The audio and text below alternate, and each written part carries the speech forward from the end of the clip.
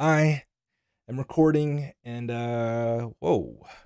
I just noticed that I'm matching with my little air freshener that I made. Woohoo, hee hee, woohoo.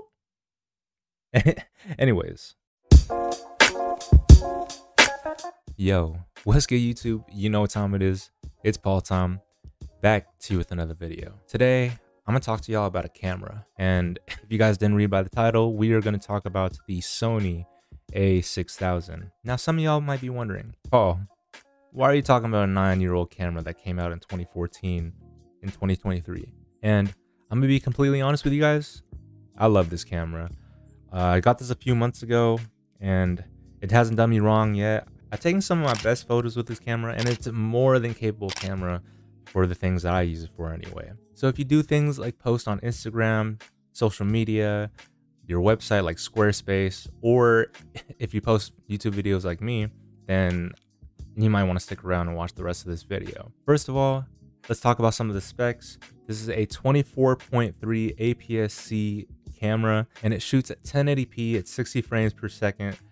So for any of my hybrid shooters that, like I said, post on Instagram, social media, or on YouTube, this is more than enough that you need, as long as you have the right lens. If you're looking for something that you really just want to take pictures or videos with, I would say get this one. There's a lot of things I love about this camera, and there's not a lot of things that I don't really like about this camera. So let's talk about the main thing.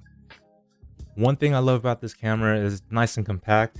Yeah, my pinky does hang off a little bit. I don't have the biggest hands, but I also don't put the biggest lenses on this. If I do want to put big lenses on a camera, I'll use a full frame body. But I usually carry like a 24 or a 35mm lens on this, which if you do the conversion, it is a 1.5 crop. So keep that in mind when you get lenses for an APS-C camera. Another thing I love about this camera is the viewfinder. It's an electronic viewfinder. It's not the best viewfinder by any means, but it does help me compose my shot. I also got this, this eye cup to kind of block out some of the external light that's coming in to my eye so I don't blind myself. But yeah, the next thing I want to talk about that I really like about this camera is that it's an interchangeable lens camera. And Sony has a plethora of lenses that you could choose from when it comes to native lenses or even third-party lenses. So as I mentioned earlier, I do use either a 24mm or a 35mm on this camera. Usually nothing more than that. This is what my 35mm looks like. I have my 24mm on my camera right now that I'm recording with, so I'm not gonna take that off and show you guys. But yeah, it's super easy to remove. I just use like this body cap that has a lens on it that was like 25 bucks. It's nice that I could still shoot with it, but then it's protected. It's really cheap. So another thing I like about this camera is the fact that it is a 24.3 megapixel camera. So a lot of the pictures that I feel like are not going to end up being good actually do end up being some of my favorite pictures that I take because of the fact that it shoots in RAW, and the megapixel count is not bad. It's pretty good. 24 megapixels. That's more than enough. It's better than my iPhone. So I can't really complain about it. I like it. I like using it. I utilize it, and I don't pixel peep like that. I'm not gonna blow this up on a huge print. Usually I just put it on my website or I put it on my Instagram, which if you're not following me on Instagram at kingpaul.jpg, and that's King Paul with 2 G's on Instagram, go ahead and hit that follow button. I'd really appreciate it. Now let's get back to the video. So yeah, 24 megapixels, more than enough of what I need. It's perfect for what I need. Perfect everyday camera in general. And the last thing, not the last thing, but one of the main things that I like about this camera, and it might be a little controversial because a lot of people don't like it, but I actually really enjoy it, is having a on-camera or in-camera flash. And a lot of people don't like this flash. It's not my favorite, I will say, but it definitely beats carrying around a big speed flash that goes on top on the hot shoe mount, especially when I'm in a tight situation where I don't have enough light, shooting at night or I'm out with friends. It just helps getting in more light in the photo. Now, some of the things that I don't like about this camera, and like I said, I don't have a lot of things I don't like about this camera, but one of the first things I don't really like about this camera is that it's not a fully articulating screen. As you can see, it's just a back tilt screen, so you could tilt it up. So if I want to shoot up high like this, or, you know, like shoot a little bit higher like that. I'm really limited. I'm used to shooting on an NEX, or I was used to shooting on an NEX, and I was able to flip the screen all the way back. So when it came to vlogging, it was really nice, especially when I had a nice wide lens with it. Usually it was the kit lens, but I mean, it's still nice, but if I want to do portraits and I want to shoot down low, I can't really see. I have to actually bend down to also see it as well. So there's that. And yeah, it's not my favorite. Another thing that I don't like about this camera is the fact that it's not full frame.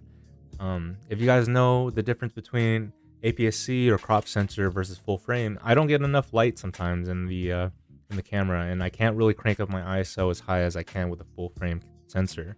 So with this, I usually don't shoot it anywhere above 3200 or really 1600. This isn't the best camera in low light, but because I have a handy dandy flash, it's not the worst. And then another thing I don't like about the camera is that it doesn't have a 3.5 audio plug-in or jack for a microphone. So if I want to vlog or if I want to take videos with this thing, I really just use the in-body microphone. I don't want to use one of the Sony microphones because it's like $250 for shotgun microphone that I'm really only going to use for this. And I don't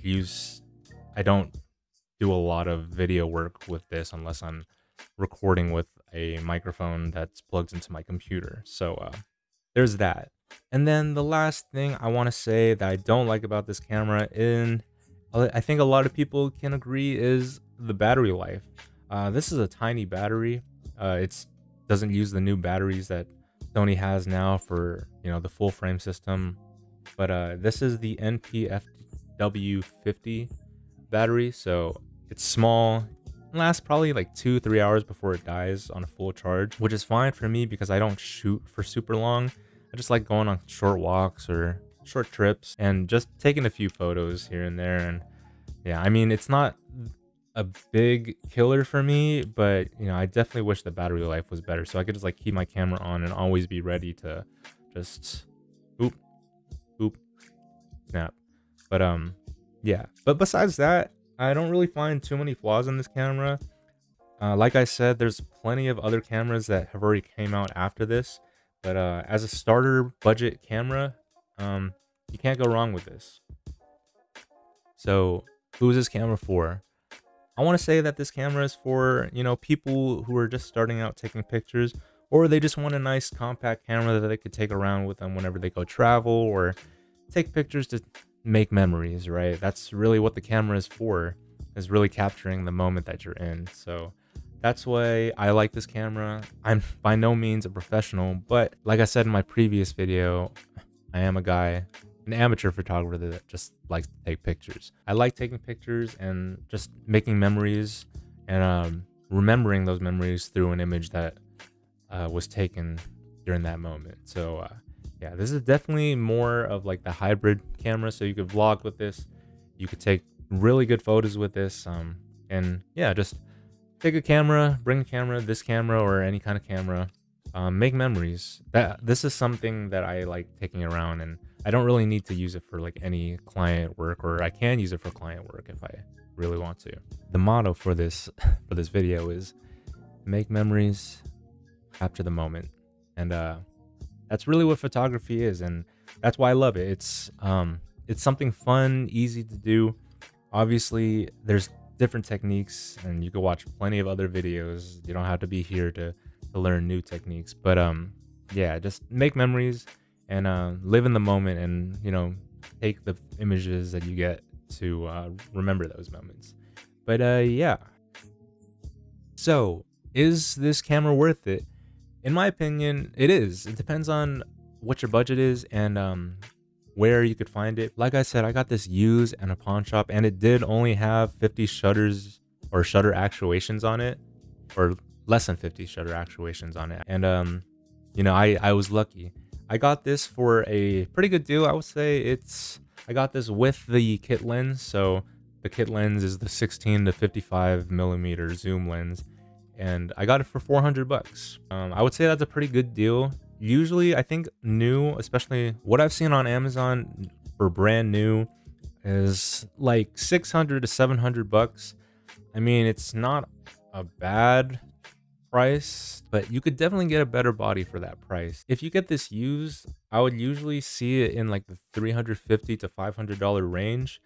Like I said, I got this for 400, so I use the hell out of this camera. I love it, and I have very little complaints about it. So if you did have any consideration of getting this camera and this video did help you decide if you wanted to get this camera or not, give this video a nice little thumbs up and give it a like, because and it does help the channel a lot. But that's all I really got to say. Like I mentioned earlier, you guys could follow me on Instagram at kingpaul.jpg, and that's King Paul with 2 G's because King Paul with 1 G was already taken. So but like always, if you guys like today's video, please like, comment, share, and subscribe. It does help the channel a lot.